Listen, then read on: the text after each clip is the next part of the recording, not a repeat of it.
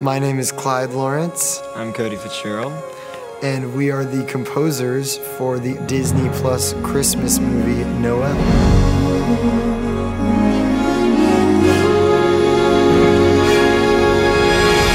It's about a girl who is ostracized by the rest of the North Pole community and goes down to Phoenix, Arizona to find her brother and save Christmas. Yeah.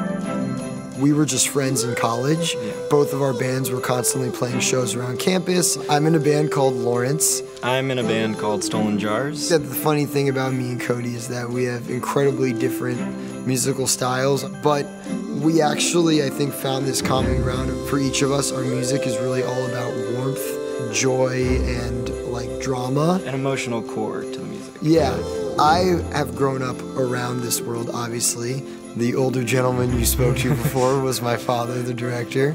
I love scoring because, unlike shooting the movie, I'm not primarily responsible. I'm just here to give annoying notes. Just asking unbelievably rhetorical, obvious questions, sure. But I'm asking them anyway. Clyde was kind of pretty much a musician on his way out of the womb, or probably before. His first movie assignment was writing the theme song for Miss Congeniality when he was 6. Obviously, I'm not incredibly objective. On the other hand, I think he is the best musician and one of the best composers I know.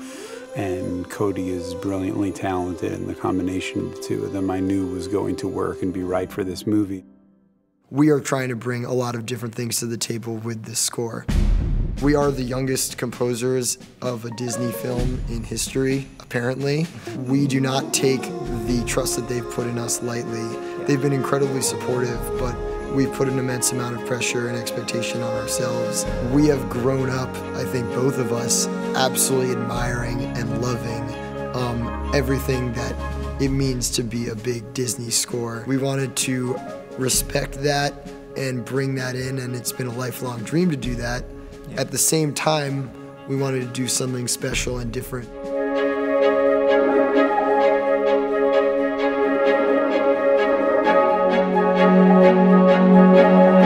I think generally when you think about a Christmas movie, you think about bells and chimes and sleigh bells and the kind of sounds that you are used to hearing at Christmas time. What's really great about what Clyde and Cody have done with this score is there's a lot of really interesting electronic sounds that they've used that are similar to those sounds, but kind of new and fresh sounding and interesting sounding. You know, half of the score is being played by 70 people in this beautiful room, and we're going to combine that in a perfect ratio with the other 50% of the score, which has been played by the two of us in our bedrooms. Yeah. And hopefully it'll sound cool. Bringing in, synths and electronic, elements and like auto-tune vocals and like weird guitar things, and all making that part of this crazy texture that feels warm and nostalgic. With some films, when you come in with the orchestra, that's the first piece of music that you're working with. In this case, Clyde and Cody have done a lot of work pre-recording material, and so we're then adding the orchestra to those sounds. The way they're doing it on this film is very, very interesting and very unique. The people playing on this score are some of the best musicians in New York, and frankly, they sound more like one person than 70. Like, they're more coordinated with each other than the 10 fingers that I have on my keyboard.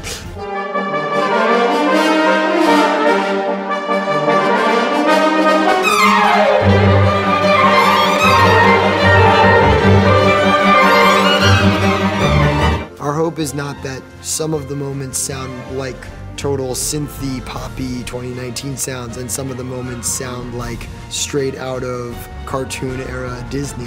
Our hope is that all of it sounds like this really cool hybrid of the two. What you have to keep in mind while you're doing a Christmas movie is that people come to it with tons of preconceptions. In composing original Christmas songs, we wanted them to be legitimate songs that play into maybe not Christmas, but play into like what Christmas means. Be Nice, and that's the upbeat, like hip-hop version of a Christmas song. There's an original song in the score called Eventually that was pretty much the first thing that we brought to the table. We had some ideas for what the score would generally sound like, and we had this one song. It continued to exist as the main theme in the movie that represents all of the magic and wonder and Christmas cheer of the story.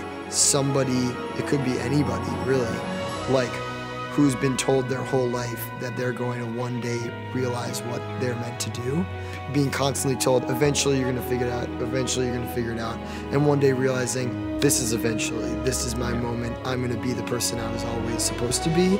I want the song to be something that anyone who feels that way can relate to it. It doesn't have to be about becoming Santa Claus.